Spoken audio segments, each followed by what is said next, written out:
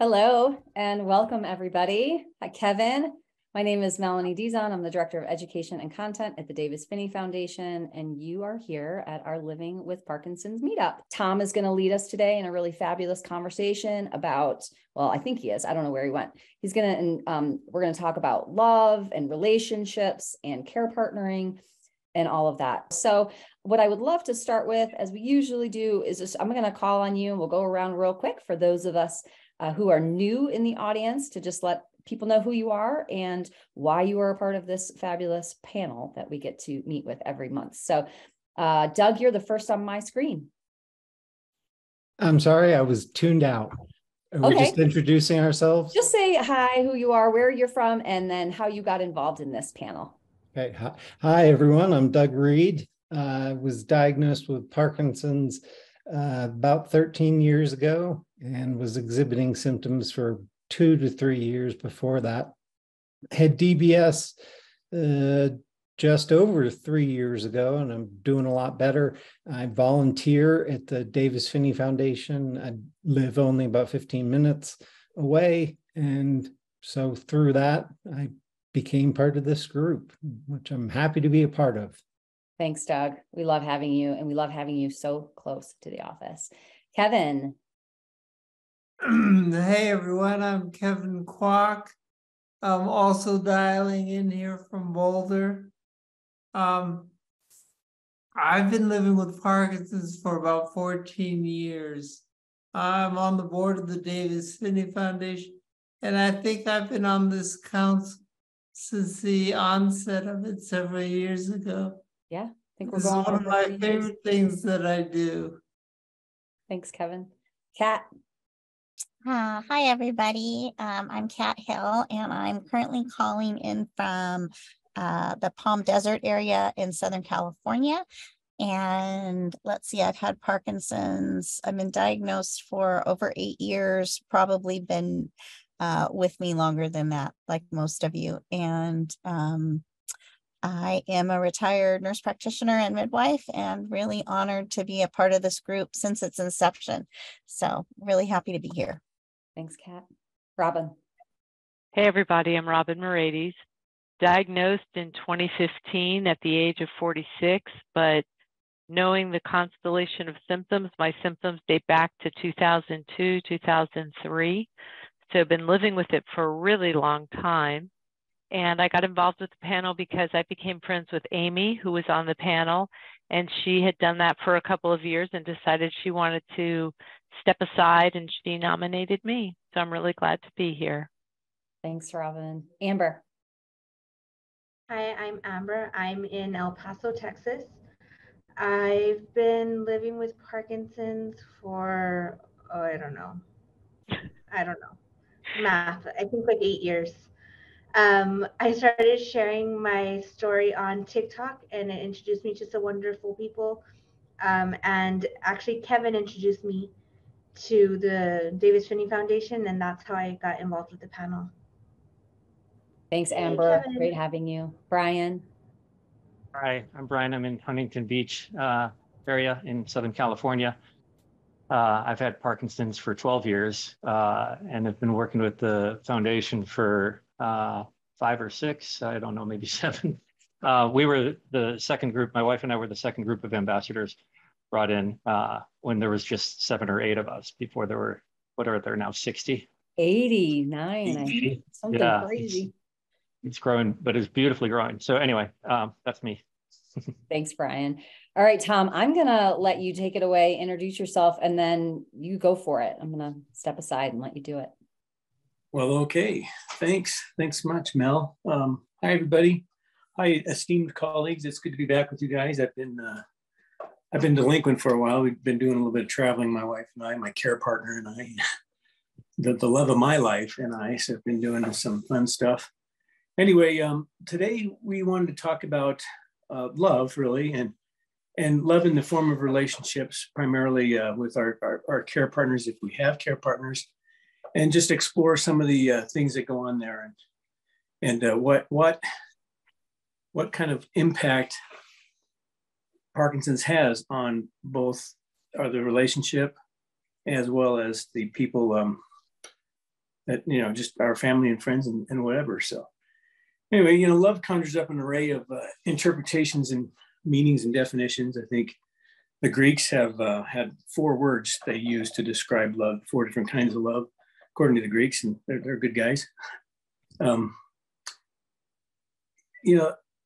It's even been defined as a drug by troubadours and poets, for that matter. And today, I think, we all see love as sometimes it's messy and sometimes it's complicated and sometimes it's just difficult. But at the end of the day, I think we all enjoy the benefits we get from being in a relationship and being in love and that type of thing. So this isn't really about intimacy. This is just about how the word love fits between Parkinson's and relationships.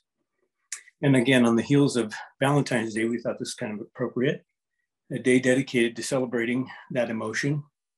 So we want to take a look at how it impacts the relationships with the ones we love, spouses, significant others, kids, family, friends, neighbors, and of course, care partners.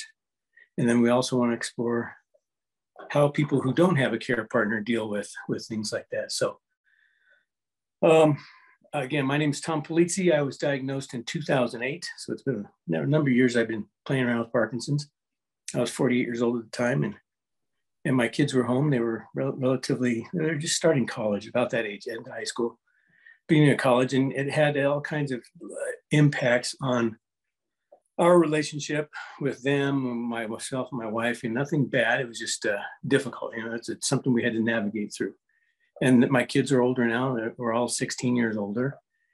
And my wife and I are still together, still quite happy. And I know I'm a bigger pain in her butt than I ever was before, but we're not going to talk about that. So anyway, I think I've seen a lot of different situations arise from Parkinson's and its impact between people, husbands and wives primarily, and boyfriends and girlfriends, et cetera. But I've also seen that hasn't been good, but I've seen so many more that have been very good. So in other words, it might have started out not so good, but it ended up actually turning a corner and becoming good for everybody involved. So I think with that, I want to go ahead and just open the floor up.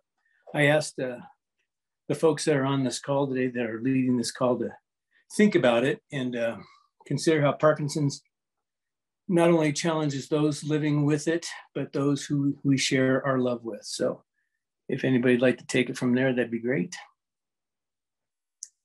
To jump in, I see somebody asked a question in the chat box. It says, how do you deal with care partners who think you're going to get better if you just blank more, like do more, walk more, probably something like that. And I think, so I had the greatest care partner in the world. She passed away 2 years ago. But the way we worked things out when I was first diagnosed was at first it took me a while to understand what the symptoms were, what was Parkinson's and what was just getting older or whatnot. But as I found things, I found that the more we dialogued about it, instead of just kind of trudging through it, better we were. So I think when you get to a question like that, it's, listen to them, hear them out, and try it. I think our first impulse is no, because as Parkinson's, I think, at least with me, I was more bullheaded and like, no, I can manage this myself kind of thing. But then listen to them and see if it works out, and touch base with them again. Don't just necessarily blow it off, because it's a partnership. And that's how it works, as a partnership, is you work through it together. So that's my input. Tom, I'll add something here. My mother also has Parkinson's, and we were recently, her health took a steep decline recently, and I was talking with my brother about it, and he said, I just don't understand. And what he was questioning was the variability of the symptoms. Even though I've been diagnosed since 2015 and my mom's been diagnosed since about 2018, he just didn't understand. He said, shouldn't it be more like this? And I said, no. And I used it as an opportunity for education. I suggested that he watch some old webinars here where we talk about the variability of symptoms day to day, hour to hour, and that there's no real explanation as to why you're having a good day, why you're having a bad day, why you're having a good 5 minutes, or why you're having a bad 5 minutes. So it is an opportunity for education. That's all I'll say there. Yeah, I know I have that similar experience, that Brian, that you brought up. about, and I've had that with my family, and again, people that I love dearly. And for the longest time, they kept asking, well, when are you going to get better? And I thought, well, you know, yesterday I was better than today, and today will be better than yesterday, and et cetera. So that's a good point. And using that as an opportunity to educate people on how Parkinson's goes. So, and we all know how different it is for everybody else. Anybody else got stuff they want to add? Kevin had something. Yeah, I like to before we even go on, I first want to say thank you to the people that are care partners, because you have the hardest job in the world. We as patients feel like Parkinson's hard, but we're just trying to understand day-to-day surviving. And we're expecting people like you to read our mind. Yeah. It's so impossible to do that if we don't even know how we're going to be day to day. So anyway, I wanted to start with that. I'm a guy that's actually messed up a couple care partners in my life. You know, I've been divorced. I actually pushed my partners away in the beginning when I was still trying to be macho with dealing with Parkinson's. And I think if I were to play it back and rewind, I would do a lot of things very differently. I think today I'm a much more humble guy than I was when I first was diagnosed, and I was sort of trying to be Superman. I'm lucky in the fact that I have found a great care partner today, but I've also learned a lot of lessons along the way that I hope we'll discuss in the course of this call today. Thanks, Kevin. So, Kat? Yeah, I just want to echo a little bit about the people that we love the most sometimes are the easiest to take out some of our frustrations with. And I think we need to remember that. And I think that they can't be inside our heads, just like Kevin said, they can't read our minds. And so I love the idea of inviting them to share in information gathering and knowledge building, and having it not just be me communicating directly to them the information. I think it's safe and more comfortable sometimes for them to get the information even from outside sources and digest it at will. And then also making time to talk about it. I know for me, I don't want to talk about it a lot. I don't want to talk about it over dinner. I don't want it to be the focus of my interaction with my adult children. And on the other side of that, I think we have a responsibility to communicate in times where we're not feeling frustrated or overwhelmed about how we're doing. And so giving them the information that they need to feel like they're informed too is important. And the issue of communication is probably one of the most complex things you bring up. Because I find that as I progress, my ability to articulate words, even to hold a conversation where I'm getting my point across, becomes more challenged. And oftentimes what's happening for me is I withdraw. You get into a confrontational conversation and you want to get your points in to try to explain what's going on. And instead you just sort of sit there and just absorb it. That is not effective communication. And I'm really guilty of not saying what I feel in a non-emotional way. And you can't hold your partner accountable if they don't know what you're thinking. But it's the issue as we progress with Parkinson's is it's hard to get words out. It's impossible to type. It's just really challenging. Yeah, thanks, Kevin. I agree with that. It's you know, I'm slower to get out of the car, so you know, my wife will get out and she'll take off for wherever it is we're going, and I'm always lagging behind. We'll go for walks, and I'm always lagging way behind. All kinds of things like that we deal with. There's the conversations, like you pointed out, where we start talking to each other, and I get distracted easily, or I get confused easily, and so that it's got a lot of challenges.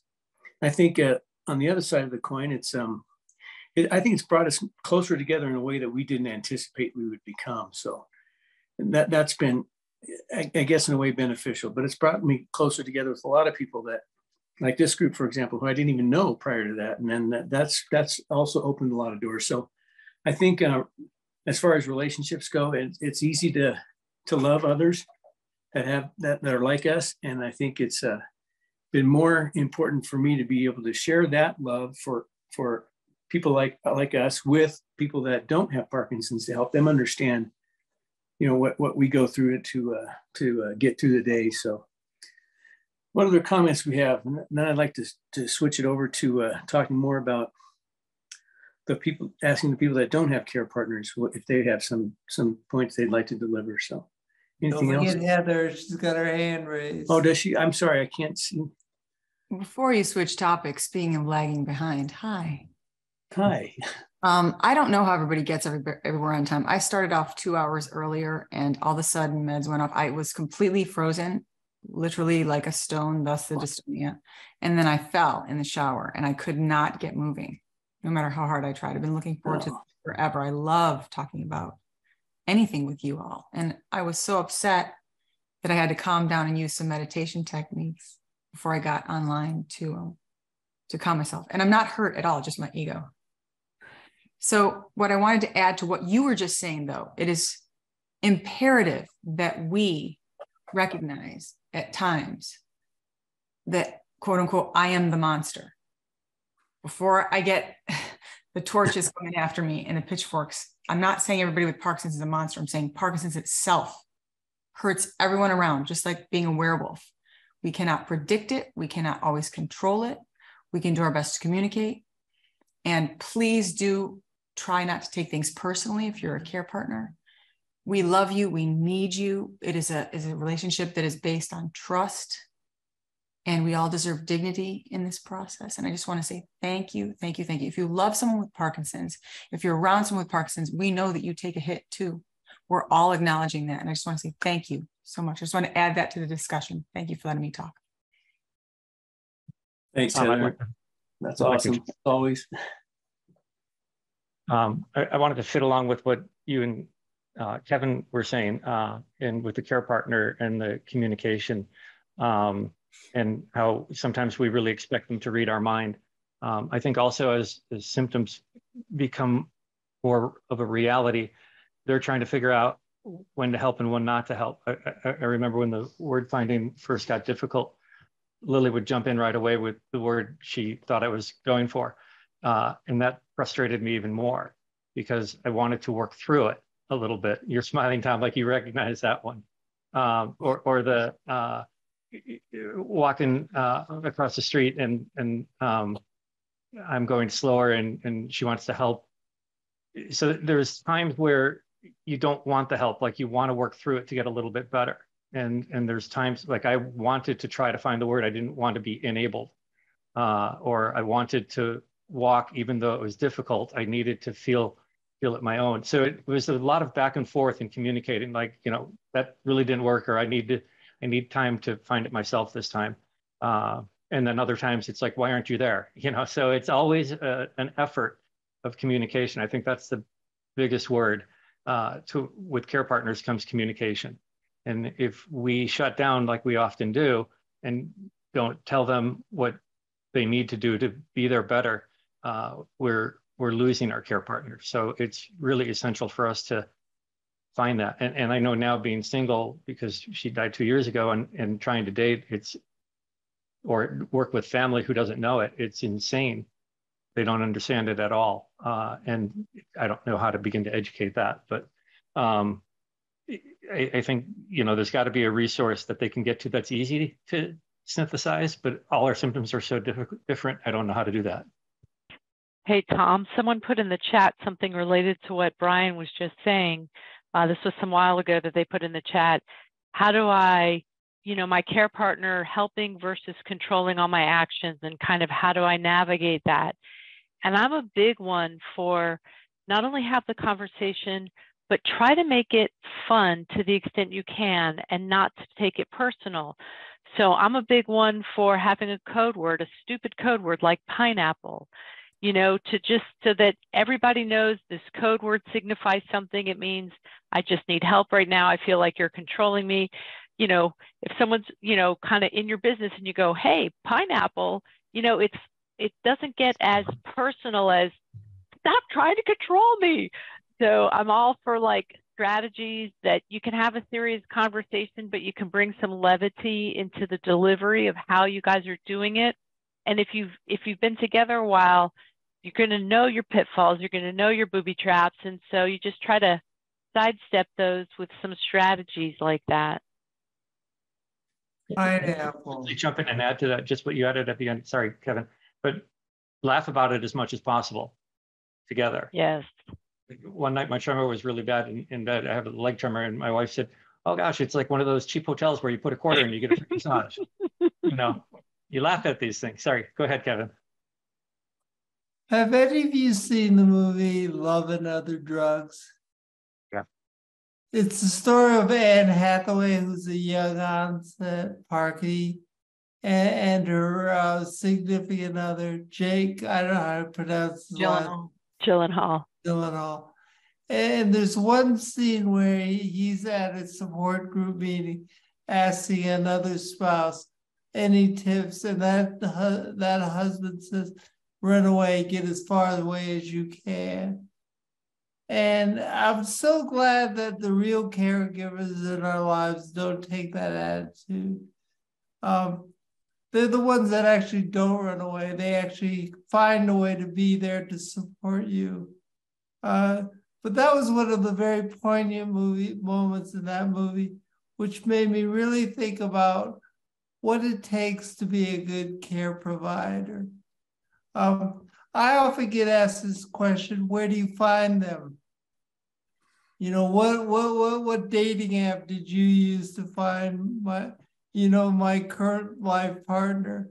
And I sort of laugh because when I was going through my early periods of divorce, I went to my neurologist and I said to her, am I going through impulse control issues by wanting to be divorced?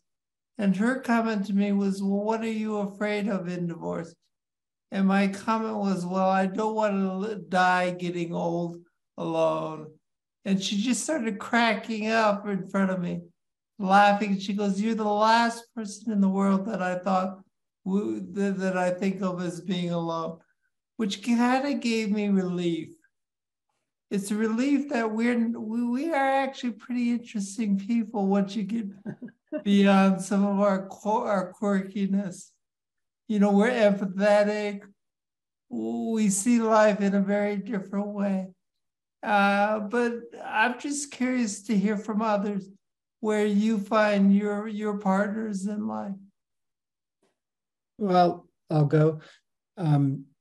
I was divorced shortly after my diagnosis. And I guess to back up, Mel interviewed me on Valentine's Day, which I mistakenly apparently referred to as Singles Awareness Day, when I was watching local news yesterday, and turns out February 15th is Singles Awareness Day. So I thought it was a joke, and apparently there's a real thing. But after the interview, or actually yesterday, I got a Facebook message from a stranger, and turns out he was a similar case, young onset, who had been divorced or separated from his partner. And he asked me on Messenger if I thought I'd ever date again. Was I looking for love? And I responded that after my divorce and things had calmed down in my life, I went out on dating sites, and it was difficult to navigate the whole Parkinson's thing. For a while, I had in my profile that was straightforward, and that scared some people away. And I took it out, and I would go on dates, and I'd have to immediately disclose that I had Parkinson's, and it just was awkward. But I responded to the guy and said, yeah, I'd love to find love again, but I have a feeling it's going to be, and I want it to happen organically, just meeting someone, but I have a feeling it will be someone in the Parkinson's community if I find love again. I'm not limiting it to that, but that's one of my largest social outlets these Hey, days. Doug, what's going on? Doug, do you want me to flash your phone number up there? Hey, lady. Oh, 1-800 Parkinson's and single.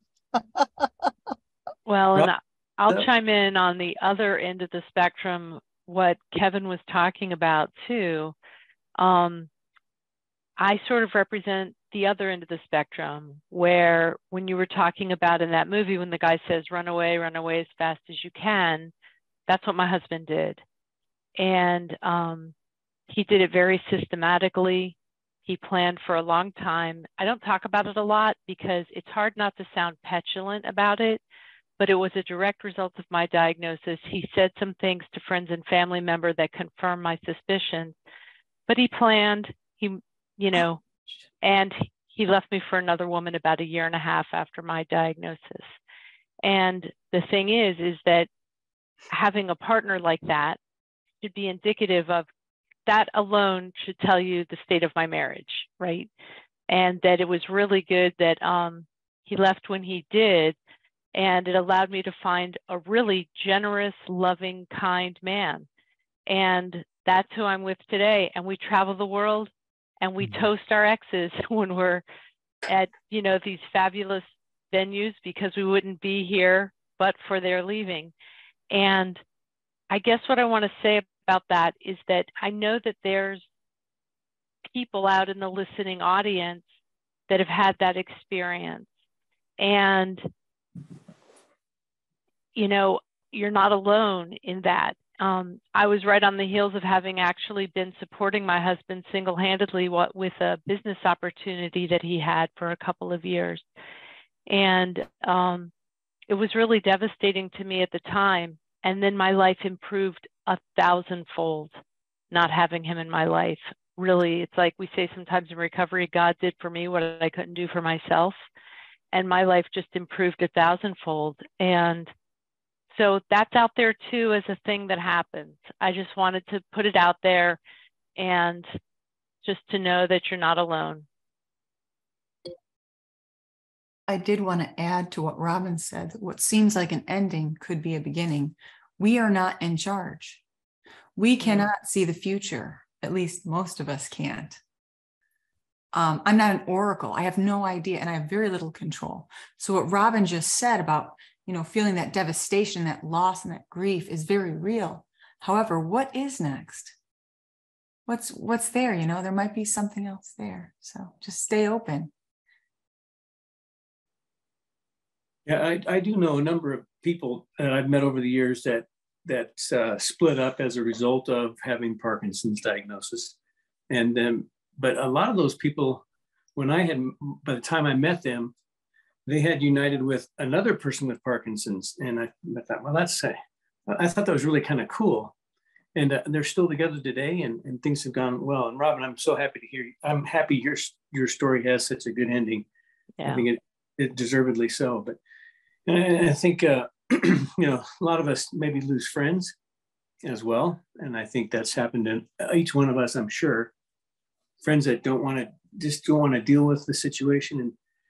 And you look at that and you say, that's probably a good thing, because, if they can't figure this out and I can't help them figure it out, that's going to be a lot of wasted energy. So it happens, I think, a little bit to all of us, although in the deeper the love, of course, the deeper the cuts and bruises in that. So somebody else had the hand up, I think. Did I miss something? One thing I would add, it's not necessarily the immediate care partner, but I've talked with a number of people with Parkinson's, and it's the love of family and trying to get family to understand things at the same time. And it's a huge communication process, because you don't want to sound like, well, I do that because of Parkinson's, so that's my blame. that's where I assign all the blame. It's that's a factor of it, but I'm still responsible for my choices. But to have those conversations, or have them be willing to have those conversations and understand that there's the side effect of the depression, or there's a side effect of tremors sometimes, or not the tremors, the word that I can't find, when dyskinesias, explaining what those are and things, or just over explaining. So it's a balancing act all of itself. Because I found after Lily died, my family all said, we'll help take care of him. And here we are a year later, and I barely speak with any of them. It was too much. So I'm trying to figure out that balance. So that's a really hard thing that I think many of us can relate to, even if you have kids and stuff too. Yeah, I think that's some really good points there, Brian. I know with my kids, they're older now. My son just got married, and they're trying to start out on their lives, and I don't want them to keep always having to look over their shoulder to make sure I'm okay. And you get that feeling as well. You don't want to be a burden on those people that you love as well. So that's always kind of difficult. So, Kat? I also, I think, want to make a shout out to those of us that have chosen family, and maybe not family of origin, and the expectation that that it is even our children's responsibility to care for us as we age. And some of what I feel very strongly about, having been a nurse and having been the one taking care of people, is that I really don't want my family to have to do everything for me. And so I'm already starting to explore some ways that maybe people can come into the house, maybe trade room and board for helping do some tasks and some care for me, setting up my world. I don't know how that's going to look, because right now, as you know, I'm living in an Airstream trailer, but maybe a caregiver could live on an Airstream trailer and come in and help with some of the tasks. And I think we're back to the looping around about communication. I think that this country doesn't do a very good job for any of us about talking about death and dying, about aging. And I think we need to have those conversations, no matter whether we have Parkinson's or not. We're all aging, we're all getting older. For those of us with care partners, for those of us without, those of us with kids, those of us without, I think it's our reality. And starting to think about what we want as human beings individually, and how can we help build that. I'm loving the chat thread. I'll look for a campground. We can all bring our campers. We'll pitch in, for PT and OT, and, I mean, I love the idea, but I think we have to start thinking outside of the box. And we're not alone in that. Not just us who suffer with Parkinson's, those of us who have Parkinson's. So that's my 2 cents. An interesting thing you brought up, you started to talk about, the family that's not necessarily family. And recently I reached out to someone when I was having a tough time, just expecting to get an answer towards something I was looking for. And that person brought in a community of people, and it was overwhelmingly amazing. And I learned that, you have a community, you have a family, not necessarily, Kat, like you were saying, not necessarily the biological family. And along those same lines, and along what somebody was asking in the chat, one thing I'm thinking of doing, because I don't want to write off my family, I want to help them navigate this, but I don't explain things well because I don't have the organized brain that I used to have. So what I'm doing is I'm going to start a website or a blog type thing, but where I can just kind of put up, here's different symptoms in a really quick thing, how it is with me, and then links to things to find out more if they want. Then at least they can get a quick breakdown, and it's up to them to at least start to get immersed, rather than throw them a whole bunch of, go to this or listen to this and it's an hour long. I find if they can't absorb it within a minute, they're bored. So that's just a thought that I have that might answer that question in the chat, but it's always a complicated process, especially with us. Well, and Kat brings up also an interesting point that we talked about by email as we were discussing this. There's, you know, family of choice, friends, employers, neighbors, lots of people around, and you might be surprised where you're going to get the support. It might not be somewhere that you originally thought of.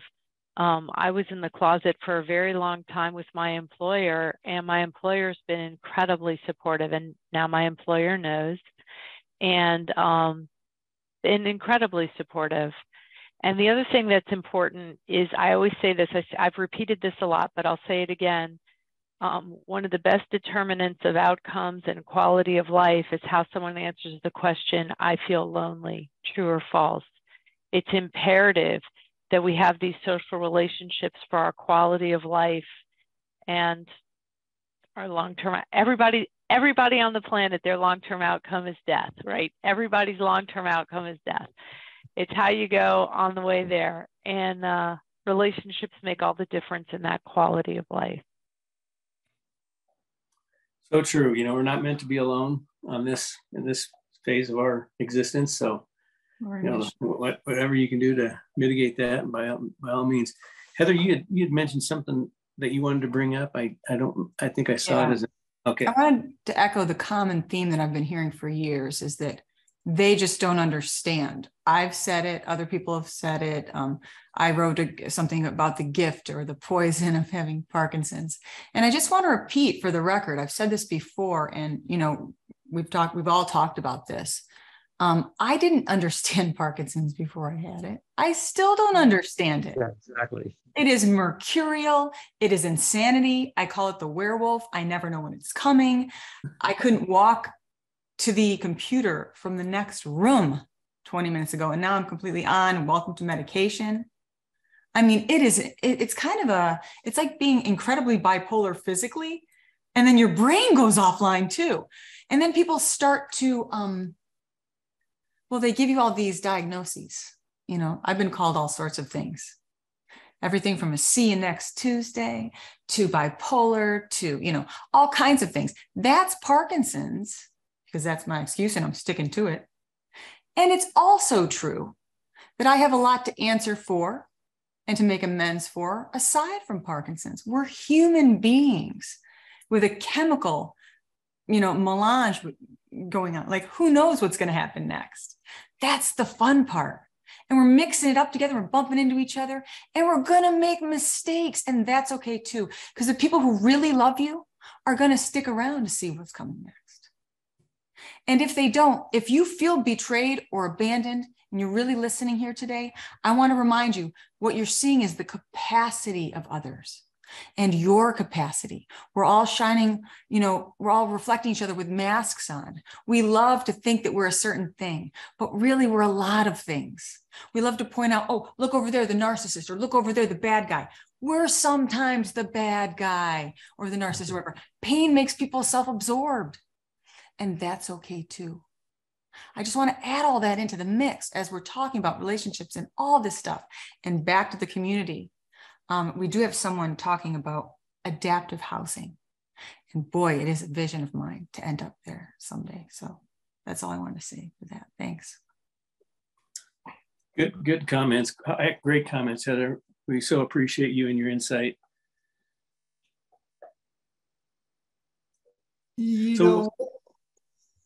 Go ahead, Kevin.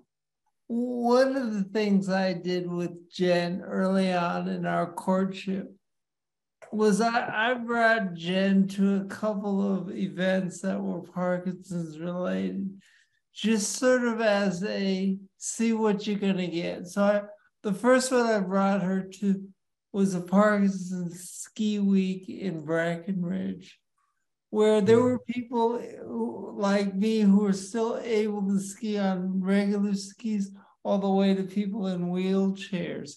And we were all housed in this lodge. And I invited her to come out and spend the night with us. And she could hear it through the course of the night, all these people going through REM sleep, fighting out their battles.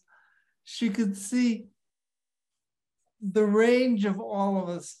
And at the end, I said to her, so now that you've seen this, do you still want to stay together? And she said, "Are you trying to scare me off?" And I said, Yeah. "Well, yes." But it really is effective. You know, bring your loved ones to World Parkinson's, bring them to your support group meeting, and you'll get a flavor for whether or not they gravitate to us. Kevin, you bring up such a good point. My care partner and I are going to Barcelona to the World Parkinson's Congress. Jen's and then we're riding our bike. Together. Then we're riding our bike from Normandy to Paris. Are you really? Yes. Yes, That's we not are. ambitious. Yeah, we like bike vacations. There's someone else around here that likes bike vacations too, Davis Phinney. I think he's done about what did he win? 320 races in the 80s and 90s alone? Yep. 2 tours. Like, what the heck? He still has more stage wins than any other American rider. I believe that's the record. I can't even ride. I never could really ride very well. I still can't. Well, let me invite you all to Boulder, May 20th, to ride the Tour de Victory. So that's a great event. Very cool. I was worried that because I didn't like to ride bikes, that I wouldn't be accepted as an ambassador. I'm so grateful that I can do other things, but I've never been a cyclist. So I'm glad that wasn't a requirement. yeah, good, Amber. Yeah. A great thing to try for those of you that don't like bikes, or for me, the balance was difficult. The recumbent bike is amazing. And I rode that last year at the Tour de Victory. It was my first tour. And it was kind of funny because I hadn't ridden in about a year and had a recent car accident. So I had bad knees. And we start out, and Tom and I are together. And next thing I know, like 25 people passed me. And there was only 25 people doing the, 10K or something. Mm-hmm.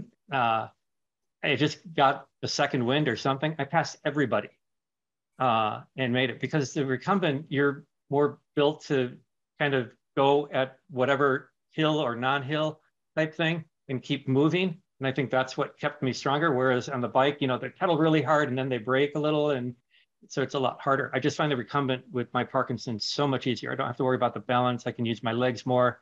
I can use my hips more, and that enacts muscles that are not getting a lot of attention with the walking. So try the recumbent if you haven't. It is amazing. I love mine. There's also virtual riding, Brian. I know Tom leads the class, and there's an upcoming 7-day event in March called the Wahooligan Tour, which is a virtual ride where 3,000 of us from around the world all ride together. Wahooligan? What do you call it? Wahooligan. It's through Wahoo. Oh, okay. It used to be called the Tour of Sufferlandria. So that's the one where it's a big fundraiser for Parkinson's, Davis Phinney Foundation. It's for the Davis Phinney Foundation, our largest fundraiser. Yeah, I met a guy who was I guess they're called a knight or something like that when they get way up there in Sufferlandia, because they've raised a lot of money. I have something that I'd like to ask some of the panelists. I was talking to Mel about it before we went on the show live, which is that I can feel that I feel rather defended about the fact that I have a partner, but right now I don't really have a care partner.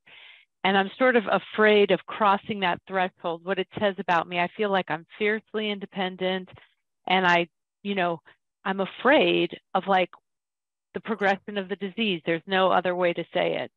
And so I'm curious from people who have kind of crossed that threshold, what advice you give, or what reflection you have.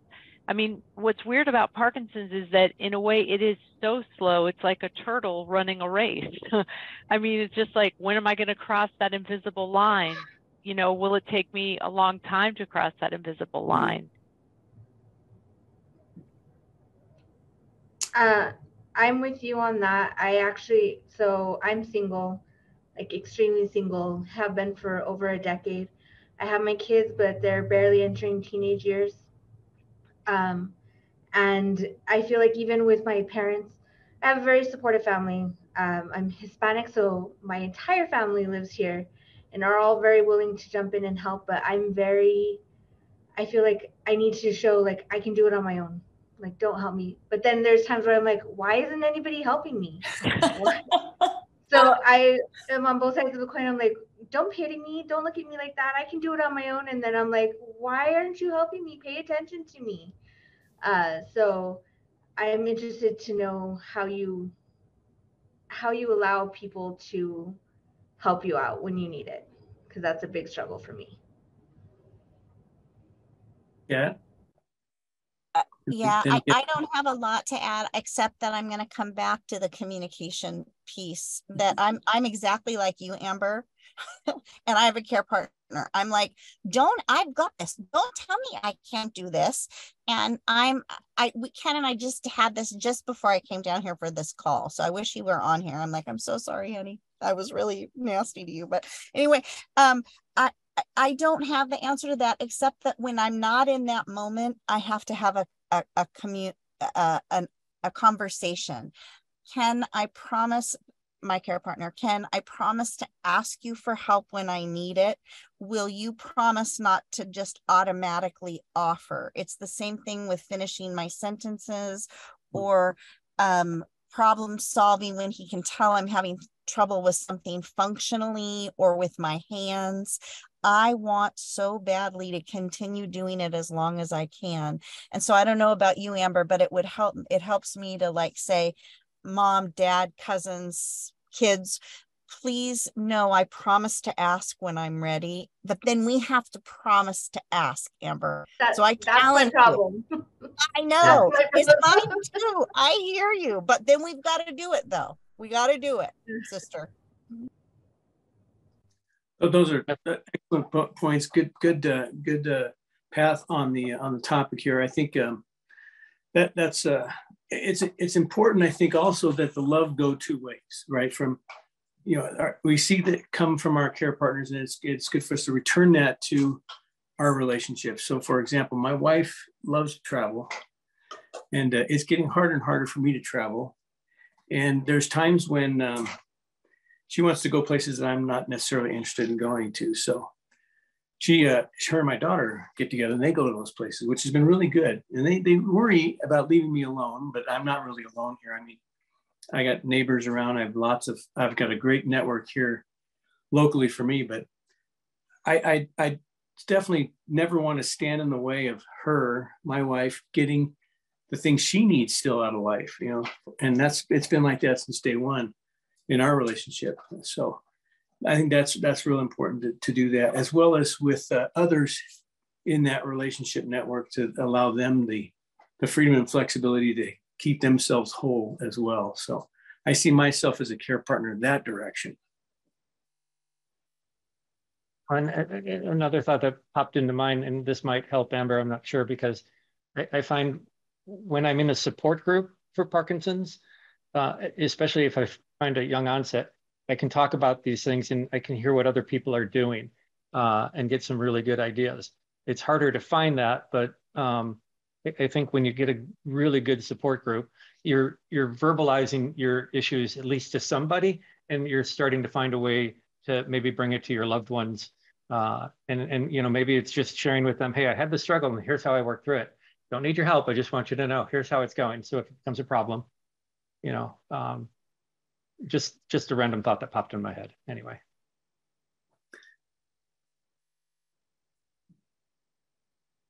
Anybody else? Kevin and Heather have their hands raised. Oh, I'm sorry. I can't see the hand thing myself. The top of my screen disappears. Yeah, the way I envision our life right now is, first of all, we've got a lot of years left, and this journey is not it's not like the way the stock market works, where you have quarterly earnings and you have to hit marks. We've got decades to think about. Robin, you're part of that. It moves really slow. Well, sometimes you blink and it goes dramatically different, faster than you realize. And I think That's what happened to my mom. Yeah, that's kind of how I was experiencing it. You know, the first decade, I tried to deny the need for help at all. So I would not let my spouse come with me to appointments. I would insist on doing everything. I was not going to be the one pushed in a wheelchair 20 years down the road with my ex in there. But that to me was my fault. And I think when I commented earlier about ruining a relationship, the ego pride thing really got in the way. So there is an art to accepting help, Amber, that I'm starting to understand and really appreciate. And the fact that I have a partner today that can actually predict, she's gotten to know me well enough to know when to back off. I mean, very simple things like she'll ask me a question and I'll be so busy doing one thing that I hear the question, but I don't answer. You know, I get this pregnant pause that may last minutes, and then I'll come back to it finally. And by then, you know, my partner's thinking, well, I'm just being really rude or I didn't hear it at all. But it's the processing time takes longer. And I sense that as the years go by, that's going to get more and more pronounced. So I think that we owe today, with those of us that are either trying to get partners or have a good partnership, is to communicate that we're not going to get better, but we are going to have more and more of these episodes. I don't quite know how to do that, but it's something that I'm ruminating over quite a bit. Thanks, Kevin. Heather, was your hand up? A rather beautiful part of what Kevin just said is that we've all been so humbled. I don't know if I can speak for anyone else, but I can tell you that I had a hell of a lot more swagger and a lot more cockiness and a lot more bravado and ego first when I first started this. I'm like, I'm going to be an expert in Parkinson's. Look at me, I'm working out. I can beat this. This is easy. And then shit got real. And now I'm kind of like, whoa, when I love somebody, it is for keeps and it is for real. Like I don't waste my time, which is going like this on anything that's not based in what I see as truth. And I say what I see as truth because truth is obviously highly subjective. But at the same time, that love is coming mirrored from all about. We have so much support around us if we just know where to look for it. Mm-hmm. So I just want to keep adding that in. If you feel alone and you're out there and you feel like you're just really struggling, you know, we mentioned isolation is a killer. Robbins mentioned that, many people, Lori Mishley. Just find it. It's there. And you know, I also mentioned in the chat that one of the features of trauma is being fiercely independent. Don't forget to ask. Have a winner. Yeah, don't forget to ask, right? Anyway, thanks for. To keep in mind with what you're saying, Heather, about finding someone to talk to. Most of us are on the Davis Phinney Ambassador website page. So there's that avenue, but more so find somebody who's in your area that's in the Davis Phinney Ambassador group and reach out to them or try other groups. But the more you can get in touch with people that are going through the same thing you're going through and not be alone, the better off you're going to be. And it's back to what Kat was saying, where, you know, the family are the people you choose. So. For sure. And again, I'll echo it again. Don't be afraid to ask. I get phone calls and emails all the time from people that are either newly diagnosed or just have questions or want to know more about Social Security disability or what have you. And I love to help people like that. I really love to meet people like that need the help and are willing to get asked for the help. And I can't be there, of course, for everybody, but if you ask me, I'm there. So. Kevin. Yeah, let's not forget about support for our care providers. They need help and support too. Just like we need each other here in this chat to share ideas with and know that we're not alone. The care providers need help too. I used to tell my support group, pay for a massage for your care partner, or get them to go out with a friend somewhere and do something special, total getaway from Parkinson's, and just give them that space and honor them with a special gift with it. That's the best thing you can. Yeah. Thank you. I wanted to just read a couple of things. Peter says, regardless of my PD, my wife and I have our own different interests and activities. Having our own space as well as doing lots together is so important. Great conversation, you guys. Let's see. PJ said, this group is awesome. Wish this session was longer than an hour or twice a month. Colleen, this has been great. Thank you. I so enjoy the group. Michael, this was wonderful as always. Thank you so much for sharing. Fantastic as always. So you guys are, you know, a real hit is what it comes down to. And really thank all of you for sharing today. I know these are not always easy subjects and sharing personal information, and it is just beyond valuable to everybody. So thank you so much for being here. As always, thanks everybody.